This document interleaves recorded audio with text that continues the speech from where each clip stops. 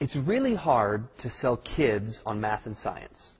It's really easy to sell kids on cigarettes. Would it help if we made science illegal? There's another way to make science interesting for people. First of all, we are born scientists.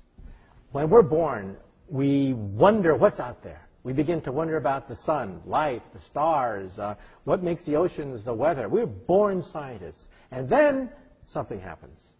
When we hit the danger years of junior high school and high school, that's when it's literally crushed out of us. Those are the worst.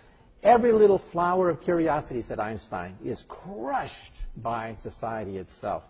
Because we have to learn all these facts, figures, memorization, we think that memorization is science. And that's not true at all. My daughter had to take the Regents exam once, and she had to memorize all these facts and figures about minerals, crystals for a geology exam. Nowhere did I see the true driving force of geology, which is continental drift. That's the organizing principle for all of geology. And yet the exam was memorizing all the names of the crystals and the minerals. And then later she comes up to me and says, "Daddy, why would anyone want to become a scientist?"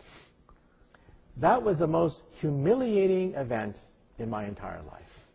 I felt like taking that book and ripping it apart, because that exam was crushing curiosity right out of the next generation. And then we wonder, hey, how come people are not more interested in science? Duh.